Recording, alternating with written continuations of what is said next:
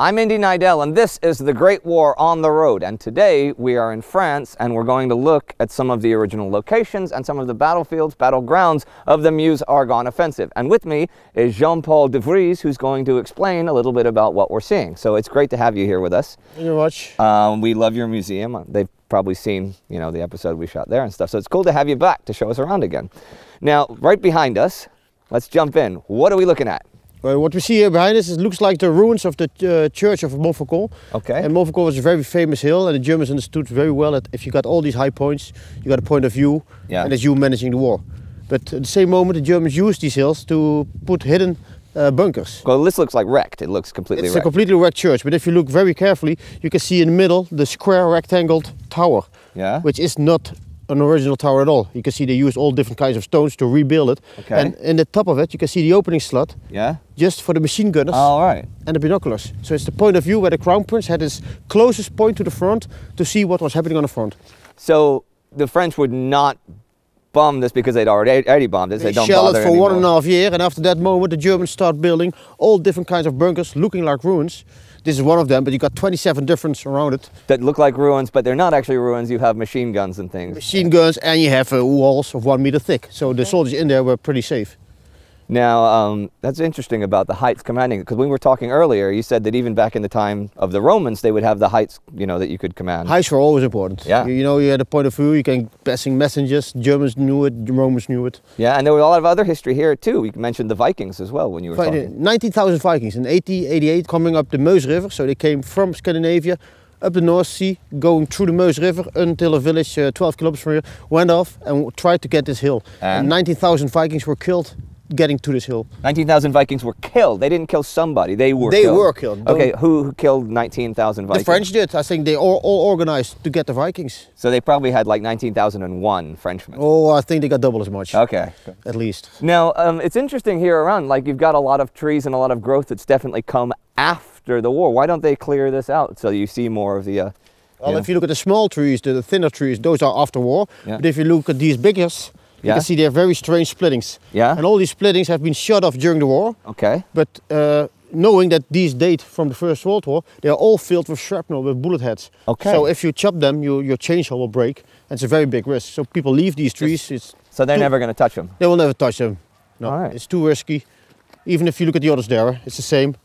They were shot off completely, but nature came back. Grew back in. But these, you may know for sure that the trunk will have no shrapnel. Okay, and now, and you said this was should we head towards the? This was as far as Crown Prince Ruprecht got. Not Ruprecht, not Ruprecht. Ruprecht is from Bavarian. Yeah, which one? This is the Crown Prince of Kaiser Wilhelm, his own son. Okay, I thought because I knew Ruprecht was up at Verdun. Ruprecht was where the Abri de Kroon Prince, which is in Argonne Forest. Yeah. That's where Ruprecht was, and this was the Crown Prince who had his head office in my village Romagne and Stenay. Okay. So he had in every village he took the best house, the biggest. Huh? Well, that makes sense. Yeah, logical. And this is the interior of the old church. Don't forget that this village, Montfaucon, has been destroyed. I think it was 8 times, completely destroyed in the last 20 centuries. Wow. Each time been leveled with the ground. And last time was 1418, and now they decided to build the village downwards. Yeah. Not up in the top anymore, because every war somebody's going to destroy it again. Burn away, shot away, yeah. So if you look around, you see like different stones on top of what are obviously the original. You see the steel beams getting out, sticking out double, going that direction, the other direction. Okay. And here you got the entrance. I think there used to be a step. Oh yeah, of course, so you can get up there. And now upstairs you see the slot for the machine gunners or the binoculars. That's amazing. Clever. That's clever. You see 1 meter thick, well protected. Yeah. Well, that's pretty impressive. Shame about the rest of the church, but okay. Okay, so where should we go next? Okay, can you tell us what we're looking at right now? Well, this is one of the bunkers belonging to the Hindenburg line. They call it the Krimmelsstellung. Okay. Not fighting bunkers, as you can see, it's more shelter. Yeah. But we've got 32 of these bunkers sitting behind lines. On the top of the hill, you're going to have the Krimmelsstellung, the fighting line, and all these bunkers in the back of the hill. Now give us, people aren't able to see which direction is which. Where would the French be? Where would the Germans be here? Front will be on the west side. West over there. Okay. And that's the Argonne Forest, which is the front, not the Verdun. Verdun is 40 kilometers back to us. That way. But the danger here came from the Argonne Forest. Is there anything general about how these were constructed that you can tell us? Well, as you can see already, the quality of the concrete is still there. This is almost 100 years old. It's still in good quality. Yeah. And as you can see, they still use the step way of building a bunker, not knowing that the bunker should be rounded to get your shells getting away. Now, we saw in some of the forts we shot in on the Eastern Front that a lot of them have been cannibalized during the Second World War, like a lot of materials have been taken away. Does that kind of stuff happen here on the Western Front? It's the same. The Germans took along all the iron they could from all the forts in Verdun, all the region here. They took all the iron away, being remelted, reused for the war. And you were saying something about sending it over to the Eastern Front, what they do with the railway. Can you tell? Well, the railway, that's Second World War. That's it's part of the Maginot Line. They call it the strategic line. And the Germans took the whole railroad away to use it in Stalingrad again. They took the whole railway away to use in Stalingrad again. That's the only thing they left is all the concrete, the dikes, the gutters. That's the perrons. All the iron, just all the steel. All the iron is gone. Yeah. Okay, cool. Okay. And here we go into the bunker. Okay. Come on inside.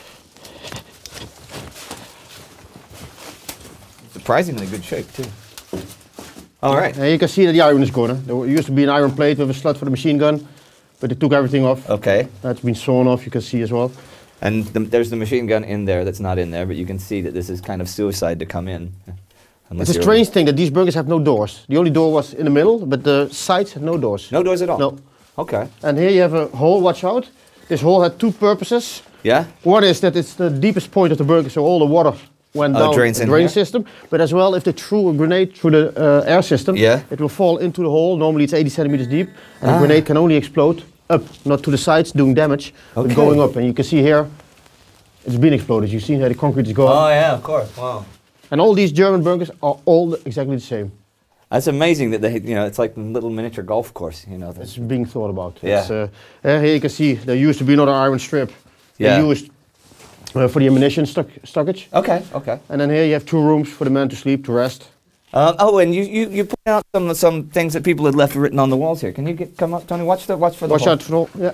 Here you can see that during and after the war, people wrote on it. Here you can see Kansas City, Missouri, USA, October 30, 1918. We had a German soldier written here, Thomas Leifker, München. Yeah. Watch out for the step, and then inside you had 2 rooms. Okay. You still have the rest of the beds laying around. If you look here, these are the sides of the German bunk beds. And here you can see as well this one, where the nails are supposed to be the other part, I think. Here you can see. Yeah. Used to be there, and normally they should be laying around the chicken fence wire here. These were the mattresses. Okay. Okay, now how many people would be here? How many people would be stationed here, living here? Normally what I wrote about it is 12 persons resting in these shelter bunkers and 12 persons in shift in where the houses were. Okay, so 6 here and 6 in that side. Or I think 5 and 2 on guard. Oh, yeah, of course. Because there's always guards outside. But if you look here, you have the bunk beds. Yeah. You have the hooks on the ceiling. Oh, yeah. So I think at night the table went up and one more bed was put in here. Wow. Imagine that. You can see the humidity on the walls. And we're fairly lucky shooting this week that it's a few degrees above 0, but last week it was, what did you say, minus 12? Minus 11, minus 12. Minus 11, so we could have been there. I mean, imagine that. I mean, it gets cold here. For any of you fans of ours who are in warm climates, remember, a lot of these battles were happening in snow, ice, sleet. I mean, February, minus 15, minus 20 degrees. Stuff that's pretty, I would not want to live here for a year. Don't forget, a lot of the soldiers didn't die because of the wounds of the bullets and shrapnel. They died because of lung problems, trench feet, whatever, infections. Has nothing to do with the war, but... And as we've said, though, speaking of infections in medicine, and I'll say it again because it's a good fact, medicine progressed in the 4 years of the First World War, between 1914 and 1918, more than in any 4-year period in history, either before or afterwards. That's what, people say, necessity is the mother of invention. War is actually the mother of invention. War is the best moment to invent. That's when, yeah. All right, so shall we move on? Yeah, okay. Cool. Now, behind us, you can see if you get it goes way, way down. You had to come up to take this point. This is a terrible point. Normally, the only reason the Americans could take this hill was because they had enough men. Germans were maybe 500-600 left over to defend this hill 3 days. 3 days. The American one division, the 32nd Division, took them 3 days to get this hill. It's suicide. Look at it. It is suicide, and especially that the officers ordered their men to stand up in line, attack this hill. Because they wouldn't adopt the tactics that the British and French had learned from experience. No, many of the officers, they fought the Mexican War and they still were in the old-fashioned way of fighting. So they ordered their men, stand up in line, got your 30 kilos on your backpack, a gas mask on your mouth, and then attack this hill through the barbed wire. You see the steepness of this hill, it's almost impossible. Yeah, it's especially carrying 30 kilos of gear. It's the time they had and enough men they had. That's the reason they took it. Time and men. It took them 3 days, and this is what they say, it's the turning point of war. When this hill fell, they call it the cream hill line, the Côte d'Amarie. Yeah. Both sides knew it was going to be over. That's it. Yeah. Once. One of the strongest points. Especially if you can take this, then you can take anything. You can take anything. Yeah. But I don't know about the casualties. But the main reason the cemetery is in Romagne is that they lost most of their men in Romagne. Okay. So why transporting them to another place, leave them where they fell? Bury them here. Yeah. Okay. Hey, this hill is very famous because in 1914 it was taken by Erwin Rommel, who in those days was an under-lieutenant. Yeah, we did a special about Rommel in the first the desert. Yeah. And then in 1918 it was taken again by Truman and MacArthur, who one later became big general and the other one became president. Wow. Okay. So, that's pretty impressive. No, we're here. Huh? Now we're here. Now it's us. Now it's us. Now we're taking it.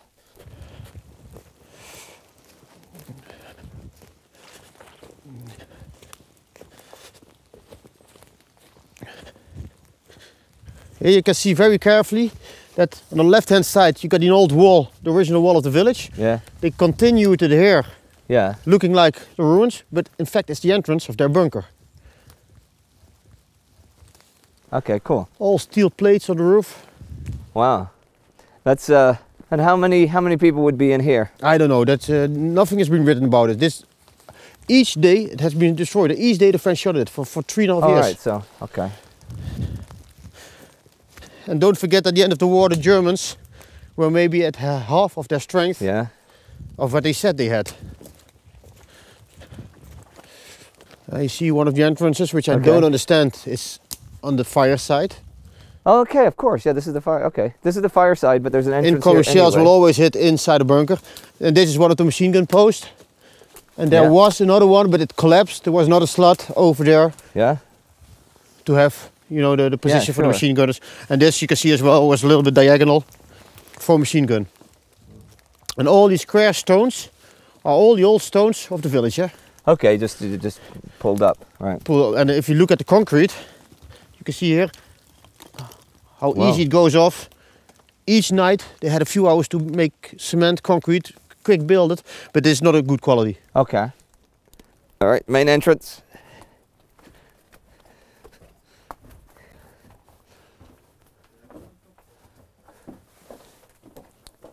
Okay, we saw what you're seeing straight ahead. We saw that from outside. That's one machine gun post, but they could fire this way as well.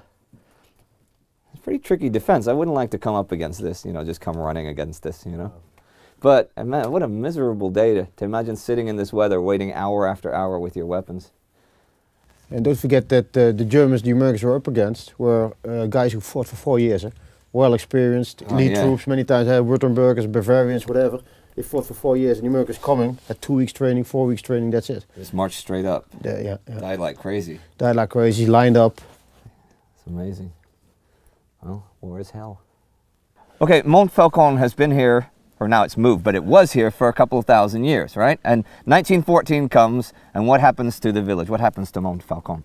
Well, for the 10th time, the whole village got destroyed again. That's why people decided to why stay on this hill, better start building downstairs, because the most important thing in wars are those points of view, and each time they will be destroyed. So it was never destroyed because they were bad people here. It was never destroyed because they caused a plague. It was destroyed. No, nothing to do with the people. It's just the point where you are living. 10 times. 10 times just because it's a hill. It's a hill.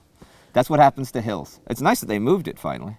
Funny, but it took them 2,000 years to understand. Once again, that was a look at some of the defensive works and some of the defensive points and some of the defensive tactics of the Meuse-Argonne Offensive, which we will cover in depth in our regular episodes when we get there, so you don't need to write to us about it. Again, thank you very much, Jean-Paul de Vries, for taking us around and showing us all this. And if you come here, come to Romagne, to the Romagne 1418 Museum, which is not only a fascinating museum, but he can show you around this area as well, because that is what he does. Thank you very much. Thank you. See you next time. Bye-bye.